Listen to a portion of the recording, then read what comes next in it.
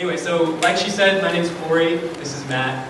We're both architects. We've been studying and practicing architecture for about 6 years now, and we recently started developing our game called HomeMake.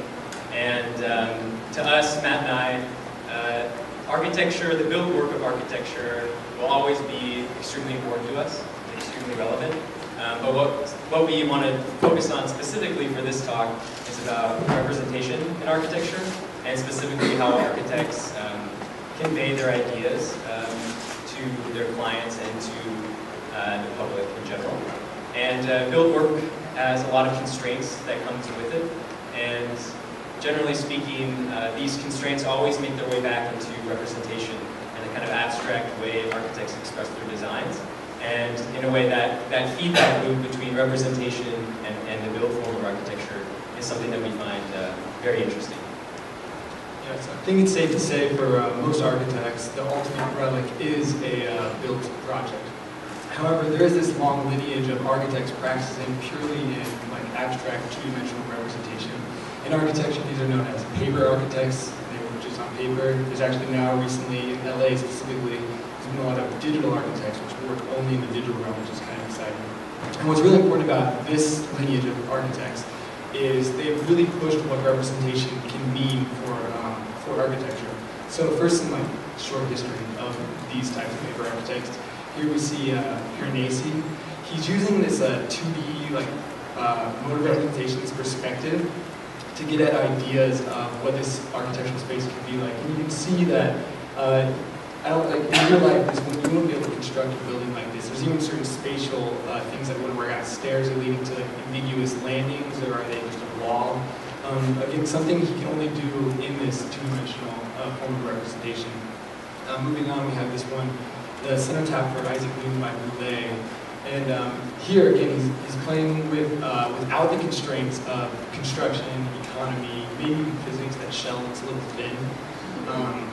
But he's doing this in order to understand this new scale of architecture and helping us imagine it through this section drawing and this representation. You can see the little people there at the bottom, just imagine how big this space would actually be. So something that's really interesting about the representation as a technique for architects is that it's talking about constraints. It's freed from any sort of need to understand architectural drawing conventions to really understand what the architect's intent might be, what the design might be like.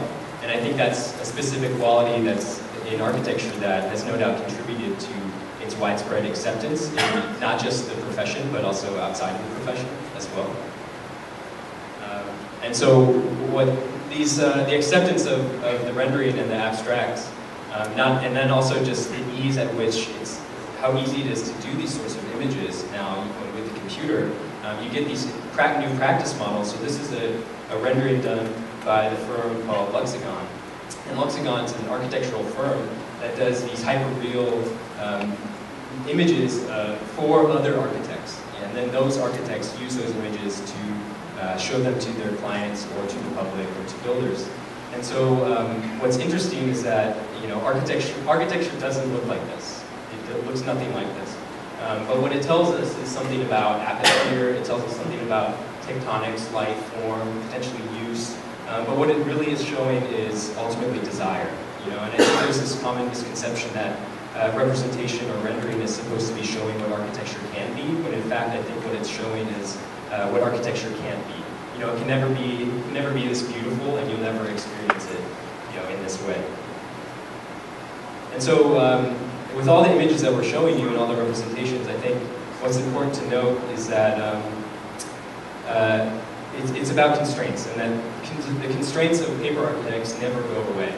And so even if the connection to reality for these people is extremely thin, they're always there. It's just that certain constraints that build architects deal with then take a second seat to the sort of constraints that paper architects deal with. And it allows them to understand different properties of architecture in a different way. And so the nagging thought, I think, in the back of all architects' minds, even the paper ones, is, what if it were to be built? I think there's always that thread there. And I think it's not just about buildability, but it's something about scale, it's something about tectonics, and the actual ability to build these things is still very important. So another example of paper architecture, this is Plug-in City by Archigram. Here we can see them using the representation again. They're not dealing with economies or constraints. They're using this envision, this city where if we took our lives and modulated every part of our life, and they provide this system that you can plug it in. You can see those are like little modules, and there's making a city from that. And with this mode representation, they're kind of suggesting that it can go on infinitely. But it's important to point out that it's still on the horizon, right? That, like, it's not just empty space. They're still dealing with these constraints that, like, maybe someday it could be built. But again, this is allowing this form of representation is allowing them to explore these ideas without having to deal with those constraints. Here is a Nakatomi Capsule Tower by Kurokawa. And what's important to note is it's sort of trying to get the same ideas that Plug-in City was getting at, but this is in fact the built work. And we don't think that the built work is subservient to the paper architecture or 2D representation, or nor is 2D representation subservient to the built work. What we have here is just a whole different amount of constraint that they're dealing with, i.e. construction and economy. However, there's possibilities opened up by actually building this building that aren't possible in paper architecture. You know, there's real people living out their lives in these capsules, and it just opens up more possibilities when you construct it like this that paper architecture can't necessarily do. So as Matt said, I think what's super important to take away is that nothing is subservient when it comes to architecture. To the architect, the plan drawing has just as much importance as the final built form. The animation, the model, all these forms of representation that architects use have just as much importance in the profession. It's just that each single piece of these comes with its own set of constraints and possibilities that allow architects to understand certain properties of a design. And so by understanding one, you understand the small piece of a much larger picture. And that they're all kind of on the same level of capital A. You know, they're all capital A architecture. And going back to kind of our own personal interests in the field of architecture, this is a drawing by Hugh Ferris displaying Manhattan zoning laws. And so zoning laws in architecture are these sort of rules set forth that, so for instance, let's say in New York, there's a certain height. Once you get above a certain height to a building, your building has kind of a visible plane that says you can't build, you have to kind of step back from the site in order to allow light and air down to the street level and kind of have certain livability and habitat for the people down on the sidewalk. And that those sets of rules are very important and necessary. And so what Hugh Ferris is doing here is he's looking at those constraints in a formal way. He's looking at how architecture formally and design-wise could then utilize these constraints and change their form and change their design. And he's going through all these possibilities of the constraints and rules of zoning laws. So this is a 4th semester project Cory and I worked on together. We were playing with this idea of zoning codes and their formal output. So you can see on the right side we had a number, these are just a few, but we had a number of formal operations that were these like building codes, you can call them rules, that were operating on this city that we designed to produce. You see on the left, there's the model of the city. To see these codes in action, this is a video. Again, this video is allowing us to not deal with the constraints of time.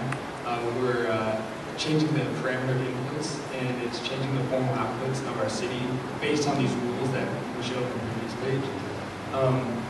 And you can see there's this really interesting thing where, like, you move a subway line or a street, creates different parts, you change the density, buildings grow or get smaller.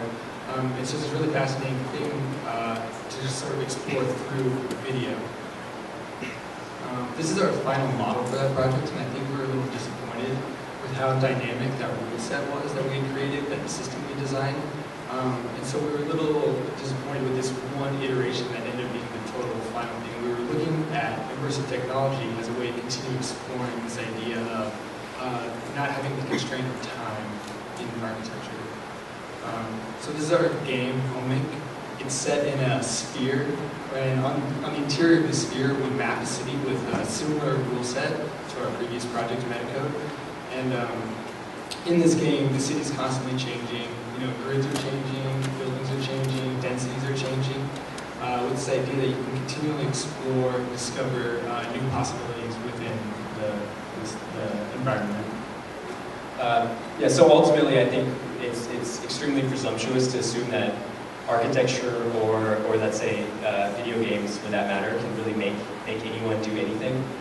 There's a certain social agreement that if when we walk into a school, we're going to sit down and study, or we're going to observe a lecture. But there's nothing inherent to architecture that facilitates that. I mean, no doubt it can help. But there's nothing so specific. You can never design a school that's so specifically a school that it couldn't function as a house or a prison, let's say. So ultimately, HomeMake, I think, lies in this middle ground of expectation and discovery, and it's about kind of never being aware of your constraints and always be up to interpretation. And so, we came here. We're talking about our influences, and specifically how architecture has influenced our video game. But to us, video games and immersive technologies are just part of this long lineage of representation that come with their own set of constraints and possibilities for understanding architecture. Thank you.